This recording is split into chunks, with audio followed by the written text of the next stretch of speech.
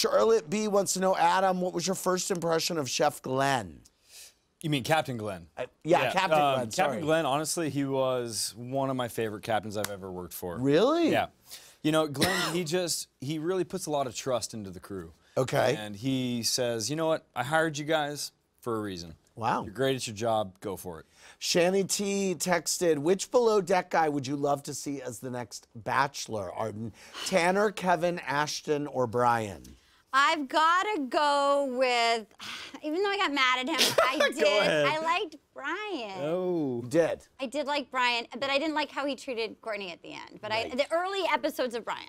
He's also shredded. Dude, he is hurt. Yeah, Yes. college Arden would have made some bad decisions. He needs to give the chef some tips. Like, how do you get to that point? Hot.